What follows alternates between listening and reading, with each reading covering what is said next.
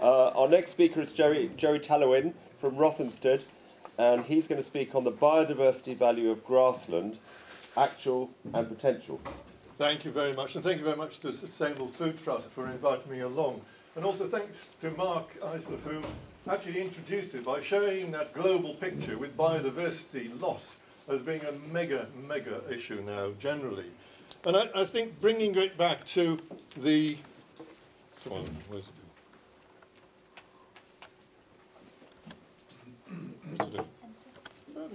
Sorry, I'll learn the system in that.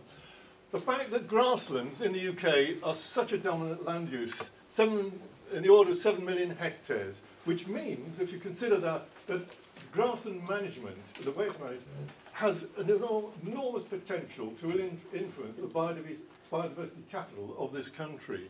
But when you look at the figure that less than 2% of our lowland grassland has any biodiversity value now, that's a pretty staggering figure, because it means that, in fact, we have got a very limited resource of high nature value grasslands, which we now have within our UK resource of really good wildlife areas.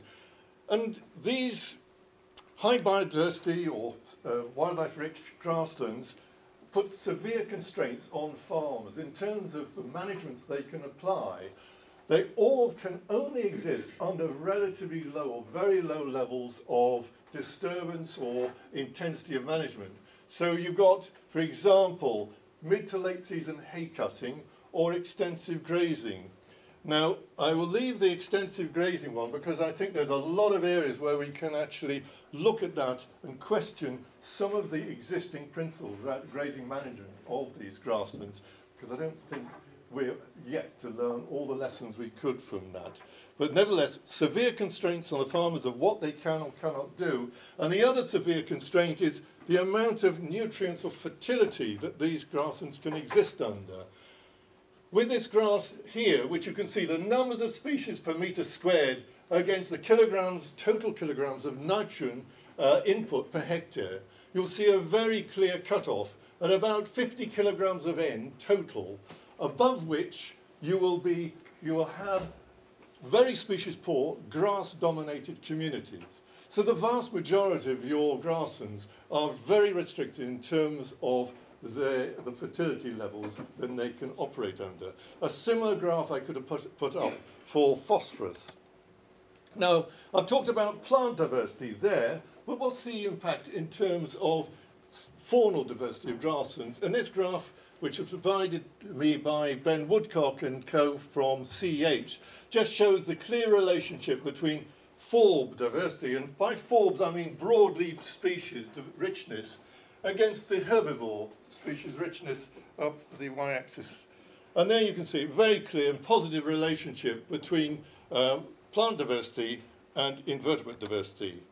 In terms of pollinator diversity and abundance, and by pollinators I'm talking about butterflies, bees, hoverflies, so the whole guild of the pollinator community. Again, a highly significant relationship between the diversity of plants, in particular flowering plants, and the pollinator community.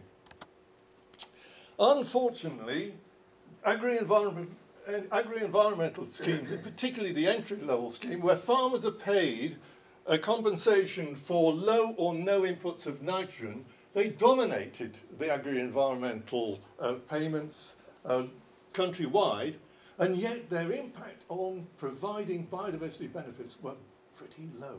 In fact, the EK2, the low input grasslands, are shifted very little from grass domination over the years of the farmers who entered that scheme, and taxpayers paid for it.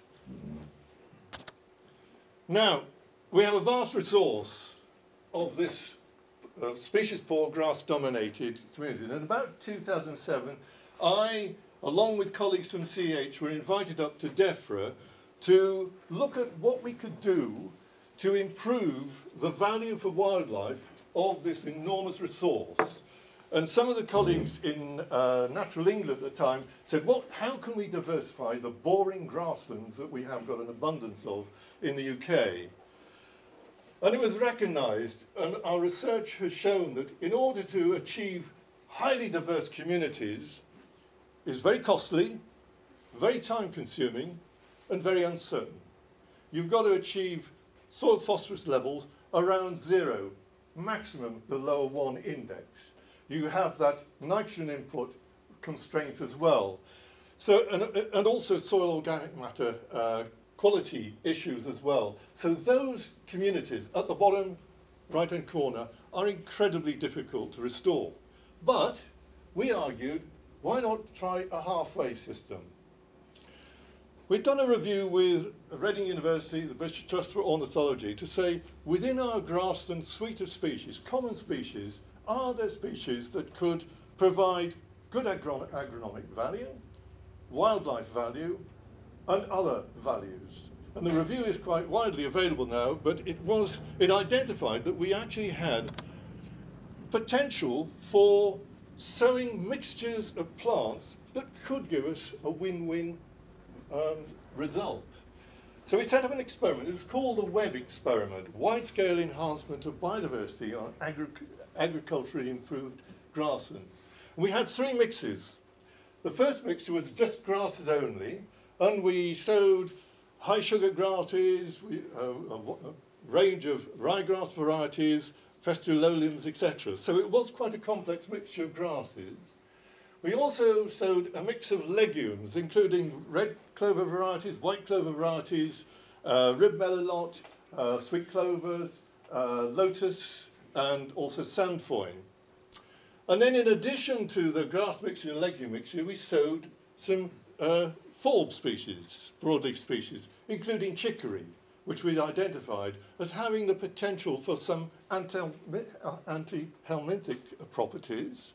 Also things like forage burnet, yarrow, and also common sorrel. So there was a mix of species there, all identified by the review that the colleagues at Reading University had done, and ourselves. And then we applied 2 different managements. One was a typical intensive cutting management, and the other one was a typical intensive continuous grazing management with beef cattle. We also applied within each of these communities, we took out small areas of the paddock and gave them a rested period in the middle of the summer, 8 weeks, with no disturbance whatsoever. The idea was to provide forage, pollen, nectar resources for bees, butterflies, and hoverflies. So we call this one the intensive and the extensive systems. Now this figure, we sowed it in 2009, and it went for 4 years, which is actually quite long term for some of the funding. And what we see, sorry, bit of a stretch. What we see here at the top, and these figures down the y-axis actually relate to the numbers of bees or pollinators, bees, hoverflies, butterflies, counted over a set transect over a set time period at optimal conditions for those flying insects. So warm, calm, sunny conditions. So these are the numbers. Well, the grass-only mix, in no year did we really see anything bumping off the bottom line. They were very, very poor. Introduced legume mixtures into that system, and what we see was that over time, significantly more compared with the grass only, but over time they declined, the legumes declined, perhaps a little less, certainly in the cutting, with the extensive rested plots. But the bottom line shows that the addition of those forbs, the non-legume forbs, compensated for the legume and prolonged the period which these pastures were useful for these pollinator communities. And the same story for species richness, pollinator species richness. So we have a pasture here, a grassland, that really is pretty damn good for this whole guild of insects. So we proved the point. There was a potential for these communities to provide a biodiversity value. Now, what's its value for farmers? 4-year-old, this is on a farm, a commercial farm, up on the Mendips. This is a 4-year-old species or moderately diverse community with chicory, red clover, all the things we've sown. This is the second cut, so you can see a pretty good yield. And if I say the yields we got from our studies down at Northwick and up in Berkshire, the other site for the web project, were about 8 tonnes of dry matter per hectare in total. The farmer here was achieving in the region of 10 to 12. I mean, in terms of his quality, he was feeding to sheep and he was feeding to beef cattle. And I asked him, so, you know, any problems? What do you think of it? He said, the animals do pretty well. Well, from our work that we've done down at Northwick, we found that on such communities, we had beef cattle growing at over 1 kilo per day consistently during the grazing season. So I would argue that they actually do all that we wanted. The farmers were pleased with it, but it was only one farmer. And this work was sponsored by the Somerset Wildlife Trust in a project which they called Seeds for Change. They would dearly love to see this expanded across the countryside far more. And it is a case of getting farmers to talk to farmers to say, it works for me, it's pretty damn good in terms of its production potential. In terms of that rested plots, or what I call the extensive plots, the farmer wasn't interested in putting paddocks in the middle of his fields, so he put them along the margins, and there was a footpath beside that. So the margins actually had quite a big impact in terms of the visibility, the aesthetics, and the farmer was perfectly happy because he could manage those very easily indeed. And I mentioned earlier on this whole idea of multifunctionality in grasslands. So, this is a very simple theme that I want you to go away with or discuss. Modest diversity increase has enormous potential for increasing the ecosystem services that we can have wide scale across commercial farms throughout the UK. We've tested on heavy clay soils and it was pretty good. We've tested it on, the farmers have tested on these freely draining limestone soils. So it works, and what we've seen is it has a value at a landscape scale level, potential value. It has certainly a very high value from a biodiversity level. Agronomically, it's good. Resource protection, there still needs more research in terms of soil effects, in terms of structure, stable carbon pool, and in terms of reducing erosion, pollution risk. So there's more that we could or should be doing in that area to quantify empirically the value here. But also, I think from a socioeconomic and human health, there are other issues. And it's a very rapid ride through what I consider is a potential for improving the biodiversity value of agricultural grasslands. Brilliant.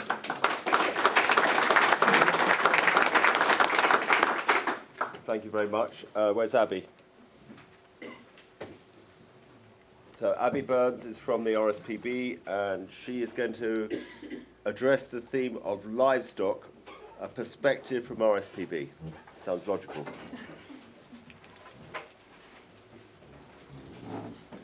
Well, firstly, thank you very much for the invitation to talk today.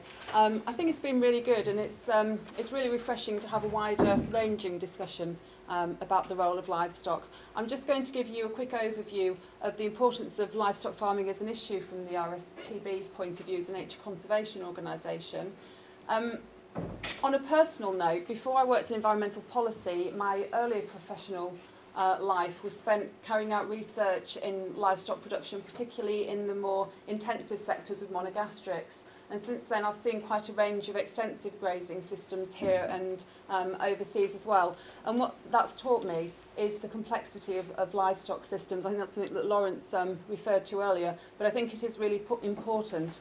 And that complexity makes it really dangerous to remove issues from that wider context and to take a siloed approach, say, to reducing methane emissions without considering the picture in its entirety. So why is livestock an important issue for the RSPB? Which, do I click on the bottom? Okay, thank you. So when we consider livestock production, we immediately come across this apparent paradox that on one hand, livestock can deliver important environmental benefits, but at the same time, the sector as a whole is a major cause of environmental degradation.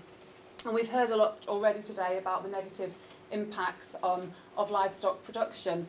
In terms of biodiversity loss, inappropriate livestock production is a major cause. It has a sort of leading role in the current biodiversity crisis and contributes directly or indirectly to all the major drivers of biodiversity loss, being a major contributor to climate change, to reactive nitrogen pollution, land use change and degradation and so on.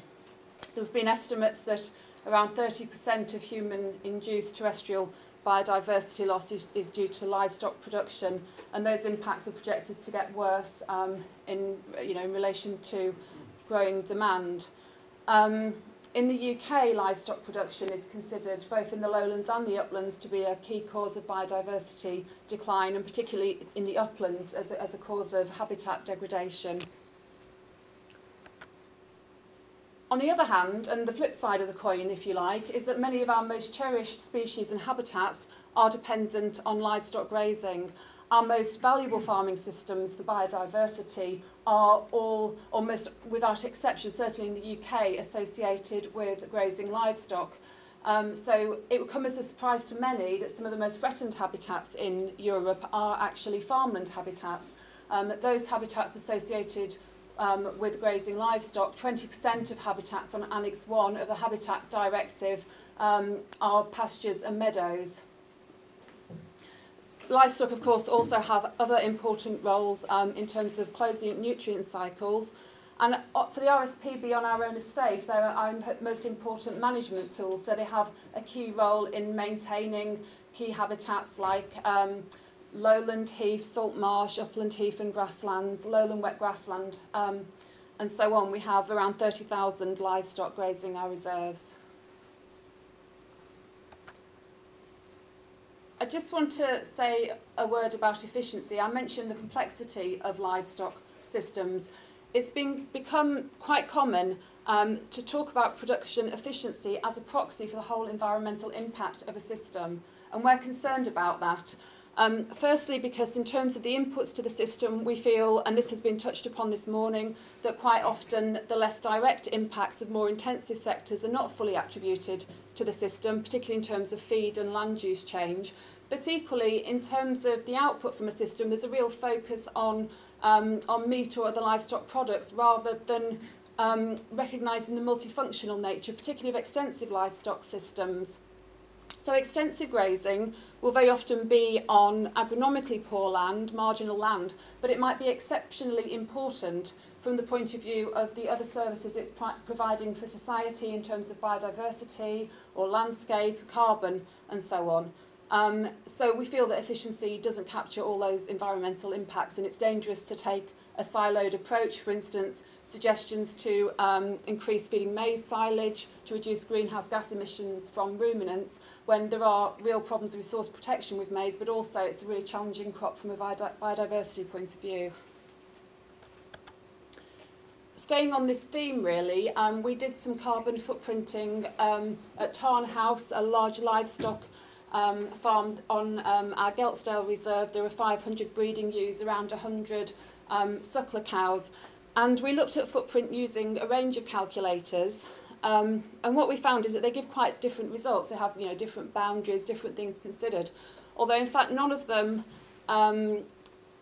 incorporated what we thought were the most important aspects in terms of carbon stewardship of our land management there, by introducing sensitive land management and a sensitive grazing regime and restoring habitats. We felt that those aspects weren't captured.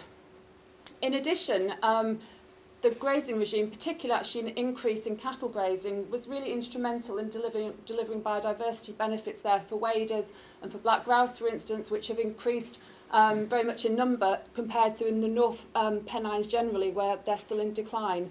And that's grazing by hardy breeds on unenclosed land, which would be considered carbon inefficient by many, particularly as they're feeding on unimproved pastures, but they're delivering a lot of other benefits.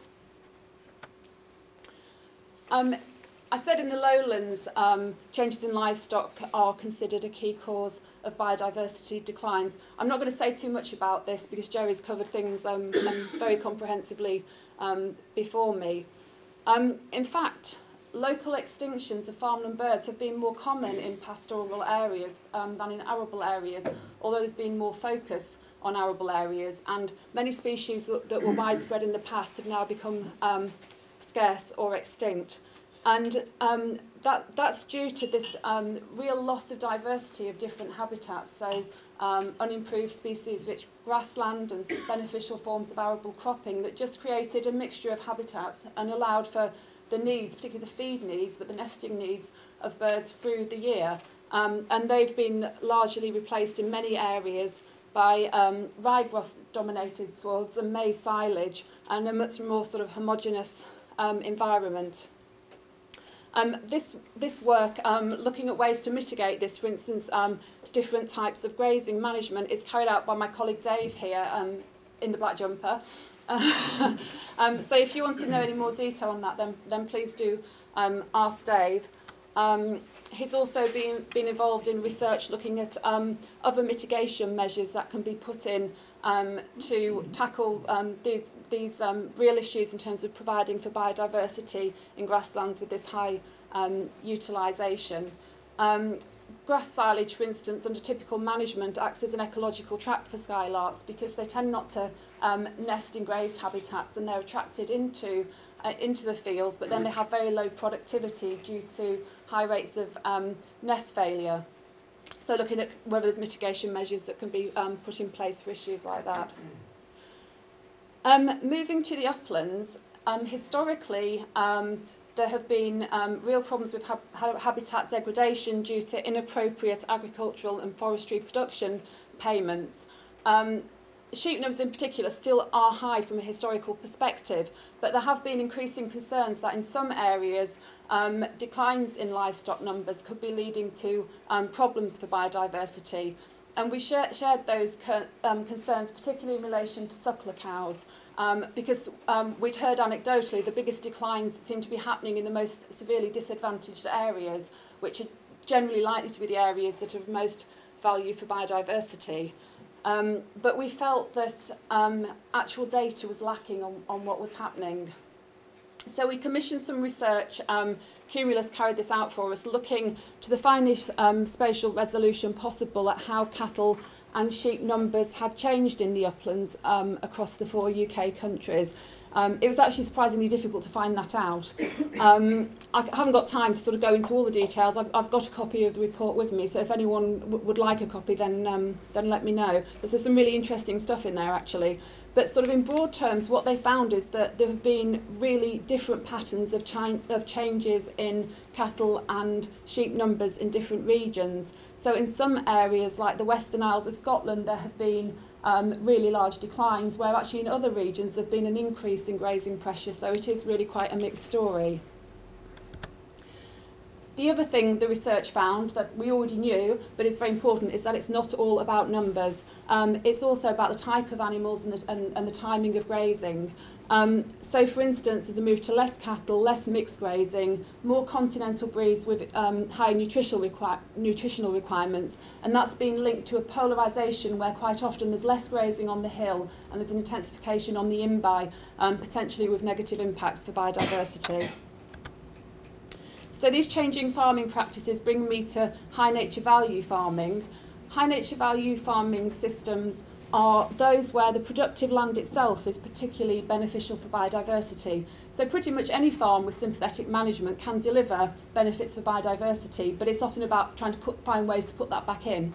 With high nature value farming, it's actually the farming practices themselves, such as stocking at low densities, traditional hay mowing, maybe rush cutting and so on, which are actually creating the high nature value.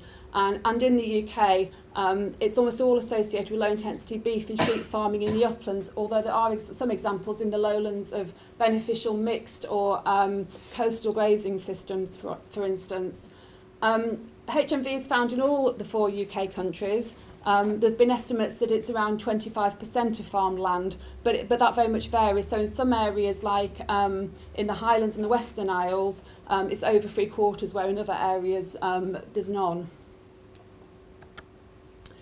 So these systems are really special. They're really important for delivering for a range of biodiversity, like great yellow bumblebee, the curlew, for instance, and not just in the UK, across the EU, particularly with some of the newer member states where there are large amounts of high nature value farmland. 3/4 of European butterflies depends on extensively managed grasslands, but it is predicted that in less than 20 years, 1/4 of HMV grasslands could be lost. Because, I mean, generally these are hard places to farm, they're a long way from market, etc. And they're vulnerable to twin pressures from intensification and also from abandonment, or increasingly both happening actually on the same farm. And they're delivering a wide range of public goods in addition to biodiversity very often, but these are not rewarded either by the conventional markets or by public policy largely. There should be an easy solution to this. The Common Agricultural Policy spends €1 billion of taxpayers' money a week in the EU. You'd have thought HMV farming would be a prime example, being economically vulnerable but delivering a lot of public goods are the kind of system that should be supported. In fact, the CAP has done very little for HMV farming and in some cases has actively penalised it, for instance, because of features that have wildlife value not being eligible because the hedges are too wide or there's too many trees per hectare or whatever. And not in small part, that's because HMV farmers and crofters generally don't have much political voice. So we were really pleased to be involved with a coalition of farming and environmental organisations calling for more awareness of high nature value farming and trying to improve the visibility of high nature value farming.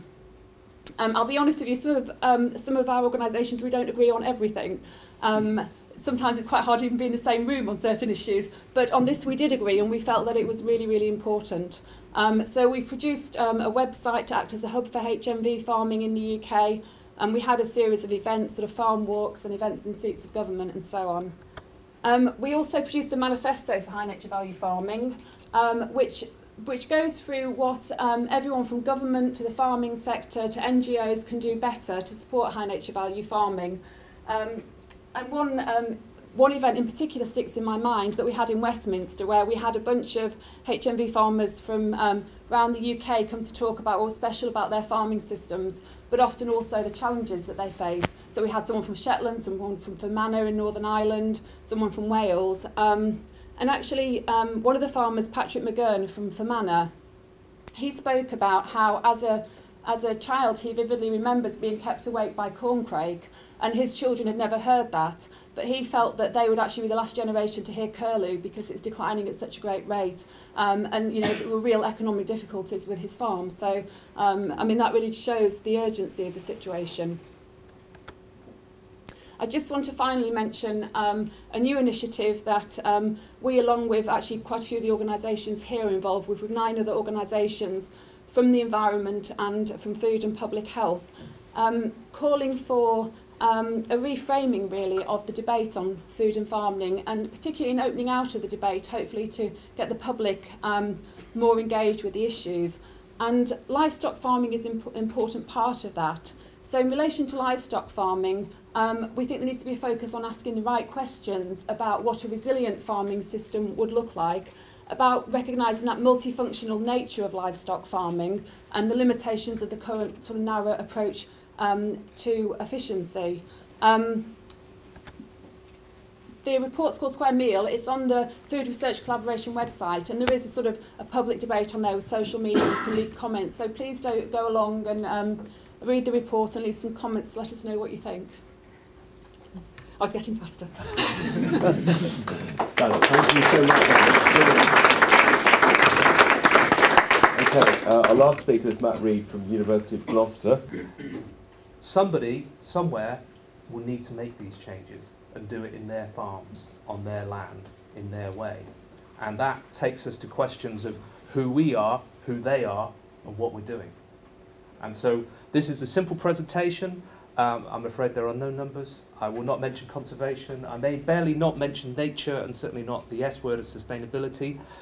But when Richard and I were talking, it reminded me of about a dozen years ago. I was working in the Badlands to the west of Wyke, doing a longitudinal study. We were revisiting farms who'd been interviewed 20 years before, and we were interviewing them again. And this was very interesting, classic social science, longitudinal study. What made it more interesting was that these poor people had had foot-and-mouth disease and had lost their animals. So I visited farms with empty barns, silent barns, cleared out, no animals at all. And in the bank account of these farmers was all that money. You know, like a perverse lottery ring. You know, you have to make up your mind, what are you going to do? Now, if my boss watches this, should that happen to me, my newly purchased Maserati will be heading to northern Italy. That will be it. These people had a profound decision to make, and they bought more animals. They went back into farming. They started again. And as social scientists, that's really interesting, that strength of identity, that given a choice that few of us will ever be faced with, people chose to go back into farming. So that sort of raises questions for us about the identity of farmers. What does it mean to be a farmer? Because many people will say, I'm struggling to get farmers to do the policy that I want them to do. I'm struggling to sell them something. I'm struggling to get them to do something that I would like them to do. So when we start to break down the identity of somebody in a farming situation, and we also use this term farmer, and I've probably never met a farmer. People do not farm individually. This idea of the economic monad, the person who makes a decision on their own, doesn't exist. There's somebody out there who's embedded in a family. Either the family that's around them, or the family of the past. They're looking to their grandfathers, people who came before them, who farmed, who brought them to that situation. Or they're looking to the future, the little rug rat running around on the floor, the twinkle in their eye, the aspiration that there will be another generation one day. People are embedded in a family, and that so often determines what they're doing. That's what the farming system is determined by, the need for cash, not the need for cash. The fact that now they can't actually get up at 4 o'clock in the morning and milk anymore, they're just too tired with it. You know, so what happens around the family is of huge importance. Then occupational culture, occupational identity. Think about it. There's a whole set of clothes. And that's before we move on to the toys and kit.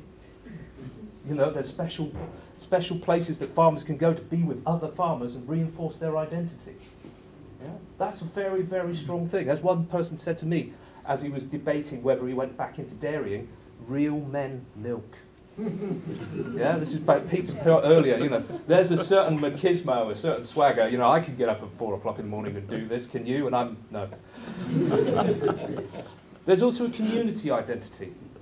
Very often in intergenerational family farming, you're looking at people who've lived alongside each other for generations. Went to school with one another, lived with one another, intermarried, all of those things. Very powerful. If you talk to people who leave farming sometimes, that's a real problem, because what do you say to your friends? And also your friends will quietly put pressure on you, because if one of you gives up, what does that say about the others? That's a very strong community pressure. And also the farmed environment. Now, I'm very pleased to say I have an O-level in biology. It's my top scientific qualification. So I learnt a lot today. But if you talk to many farmers, they do not view the farmed environment in quite the same way. They don't view it through the lens of science. They view it through the lens of their family and their culture. So they will often talk about fields worked by their father or their grandfather. They narrate the farm, they narrate nature in a different way. And many of them will freely say that they only know a certain limited range of birds, a certain limited range of plants, and then after that they know there's a certain degree of nature, but they don't know what it is. So they look at nature in a very different way from what we would come to using the lens of science. So this was really important to understand the depth of identity. And when you start to talk to people on a farm, very often they start to explain their farming system, business decisions that they are making through their identity. We've got a couple of quotes. I don't want you to linger on this quote for too long, because frankly it's quite disturbing. But this gentleman was shooting his excess male calves. There was no market value for them. So he just shot them. Every morning he trooped out and shot them. And that for him negated the purpose of what he was doing. That's what hurt. It affronted his farmer identity. Now this guy, if he didn't have bad luck, he would have had no luck at all. But that was the kind of problem that he was faced with. The logic of his business affronted his sense of what he was doing. My colleague Jane Mills collected these quotes from talking to people about agri-environmental schemes. And you'll see that people, get out of their tractors with a spade. They don't like those 2 metre margins because that's how they were brought up. It's a generational thing. So you're not battling the prescriptions of agri-environmental scheme X or agri-environmental scheme Y. You're battling somebody's identity of what it means to be what they do and who they are. And that is a very high barrier. This other chap at the bottom here, the world needs food. Now that's a mission. Yeah, that's a moral, ethical mission to get you out of bed in the morning. I'm feeding the world. This is important. Yeah, trumps everything else, doesn't it? When I'm sat there just recording an interview with clipboard, yeah, you're right, mate. My purposes are marginal. You've got a big purpose here. Now that's a mission that motivates people. That's their identity. So no wonder with such a strong identity that we find that messages of policy, messages of change are not necessarily received as we might be hoping, because we are hoping that we will make a rational case, we will present some evidence, and somebody will suddenly have a light bulb moment and go, yeah, right, let's go for it. So at the CCRI, with the investment, a lot of investment from the EU and from DEFRA and from Natural England and other bodies, we spent a long time looking at agri-environmental schemes, looking at change, why people change, why they don't. And so we just use these 3 very simple intersecting ideas: engagement, willingness, and capacity. And that desired change is where these 3 things intersect. So if you want to know the difference between engagement and willingness, I know I shouldn't drink so much. I'm sold on that argument. My willingness to change that is limited. Okay? Equally, I may be sold on the idea that an agri-environmental scheme would be a good thing. My willingness to do it is limited.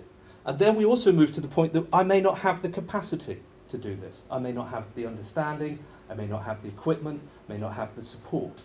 So getting all of those 3 things aligned is important and difficult. But when it does happen, you move to that point of desired change.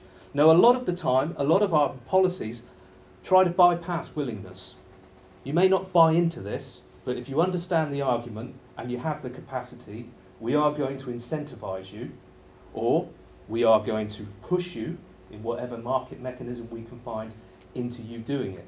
But that is always when we come back with the half-hearted. The one that immediately where that changes, we revert. We don't want to follow that through because we're not bought into that. So part of what we're doing is trying to examine the ways in which we start to change people's identity, to actually start to have a discussion that allows people to do things differently. Achieving change is hard. We all know that. We know that personally. We know that socially. Achieving change in a direction that we would all like to go is even harder. But, and also notice here, I'm not talking about the content of this change. I'm talking about how we might have the mechanism of change. And first of all is identity verification. If you want to look at how conservation measures can go very badly wrong and alienate a population and not achieve their goals, just look at the common fisheries policy, which has devastated fishing communities, populations are not recovering, nobody's happy with it, environmentalists can't speak to fishermen, fishermen can't speak to others, people are still carrying on, the small players have been pushed out of the industry and the big players remain. So there's models of how not to do it there. And part of that is that you need to reaffirm people's identity, that people need to know that you're not asking them to stop farming. They're not going to be asked to be park keepers, as they might place it, or to be anything different. They will still be farming, maybe differently, but farming. And that is so hugely important. Then groups. If you want to change, group work's a great way of doing it. Whether it's losing weight, curbing your raging sort of addictions to anything, groups work. And groups of farmers are a very powerful tool because it's peer-to-peer education. Peer-to-peer. And also creating those positive social norms that actually many times you can hear the negative is actually reinforced and spread between people very powerfully and quickly. Groups allow that to be combated. The other simple thing is this effective? Can you demonstrate this is effective? I certainly find this in my own puny attempts to battle my carbon footprint. Yeah? So I take the bus, I take the train, I save X number of kilograms of greenhouse gases, and then I look at the output of China. And I think, you know, did it make any difference? In a farming context, can we demonstrate to people that what they have done has made a substantive, significant difference? Because if you feel that your actions have efficacy, you're much more likely to go for it. Then there comes this question of trusted advisors and the co-production of knowledge. We're talking about big change. We're talking about change to your business, change to your personality, in the sense that your community identity, your personal identity, maybe your familial identity. I've certainly come across, because normally when I go to interview people, I go along and I arrange an interview, and then there may be one person there. Sometimes that's like the old man. I went to an interview with family once, and the chap sat there, and I said, "So where are your sons?" And he said, "Oh, you passed them on the drive." So I'm only getting the picture from the old man, and they've authorised him to speak about certain things. Other times you turn up, and it's like the Waltons. There's 10 people sat around the table to make sure that nobody says anything that's not the agreed statement. So trust is really important, and knowing who is important is really important. But also, we're increasingly working in the idea of the co-production of knowledge. We've recently done an evaluation of the scheme the Soil Association are running with the ORC. My colleague Julie Ingram is involved in many projects at the EU about co-production of knowledge. Now, this is certainly not a criticism of the science that we've seen today, the dedication and rigour that that has taken, but that is knowledge produced for people very often, rather than with people. And it's allowing people to actually participate in defining these problems and understanding them from their perspective that is also really important. Yes, we need very high top-level overviews, but we also need science that works alongside people. So that way we build trust, we build a way in which people can talk about science and be comfortable with it to work alongside it. And then the final thing, and this is not flippant, is positive societal feedback. Farmers need to feel the love. If you read the farming press, I'm now lowering myself into a pit, but if you read the farming press, on occasion it would appear that they're only negative views of farmers externally. And they're very often told that the only measure of what they do is a price for a commodity they sell. That very negative messaging makes change really hard. If people feel connected, if they feel that what they're doing is being affirmed by wider society, then change comes all the easier. So I appreciate that this is a kind of sudden veer off to another direction of discussion, but hopefully that can inform some of our other debates. I've run very light on corporate badges, sponsors, logos, all of those kind of things. You can find out much more about the CCRI on our website. We have slide shares, you can watch people, videos, all of the normal paraphernalia. But it's a whole bunch of social scientists who are working on how you work with food producers in the widest possible sense, how we create change. So thank you very much for your attention at this late hour. Thank you.